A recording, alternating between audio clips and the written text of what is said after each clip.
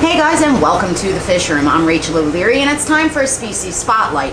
This week we're going to talk about the last of my new little natives, Elassoma okeefenokee, or the Pygmy Sunfish.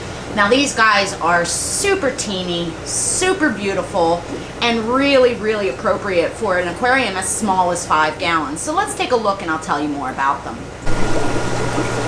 Now I pulled these guys into a little tiny holding container just so that I could have a better shot of showing them to you. You can see that the females are largely colorless with just some barring and spotting, and the males have substantially more color. Now as this guy gets into breeding mode, he'll turn almost solid black with blue spangling. Hopefully he'll extend his finnage for you during this video so you can see how truly beautiful they are. Now, one of the things that makes these guys a little bit challenging is that they don't often take to prepared foods very well. They really like live food, but sometimes can get onto frozen. I like to feed them live white worms and Daphnia specifically, though black worms chopped up can often work as well. Now the males you can see are quite a bit larger than the females. Now these guys come from Georgia all the way through the top third of Florida, and they are really, without a doubt, one of the most beautiful little pygmy fish available. Though not commonly seen in the hobby, which is a real shame because they're appropriate down to tanks as small as 5 gallons, maybe even 2.5 for a pair. Now they are very easy to breed as long as you provide tons of live food as well as an insane amount of plant cover, because despite their small stature, these guys have wicked temperament. They can be really aggressive to each other, and not only that, but they'll also eat all their eggs and fry.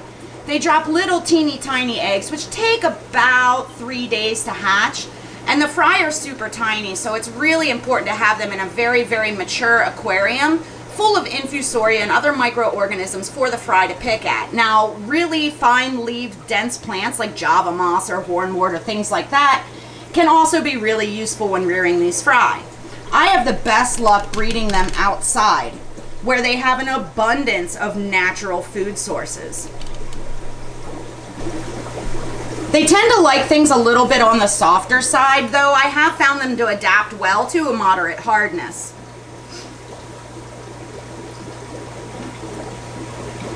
My preference is to keep them in trios of 2 females to 1 male, just because the males are so amorous. They'll chase the females almost constantly to try and spawn. They do this really awesome little wiggle dance when they're spawning, and the male extends his fins. Now I am moving these guys outside, so I hope to do an update video for you guys capturing some of this breeding display as well as the fry and their growth development. However, there's some really great papers on the internet, so I'll link to one of those below if you want to learn more about these guys. All in all, I think they're a super underrated, if challenging, fish that is more than appropriate for the moderate to advanced hobbyist, and certainly worth a lot more effort than they're getting. Now, as always, I'll put a more complete species profile with the temperature range, pH range, and adult size in the video description. I hope you guys have enjoyed learning a bit more about this Pygmy Sunfish. I know I can't wait to get them outside and get a lot of fry. As always, thank you for your continued support. Make sure you stop by my Instagram, my Facebook, and my website, MsJinx.com, where you can find my upcoming speaking engagements, my current stock list, and information on all things nano. As always, let me know below if you have any comments, suggestions, or questions.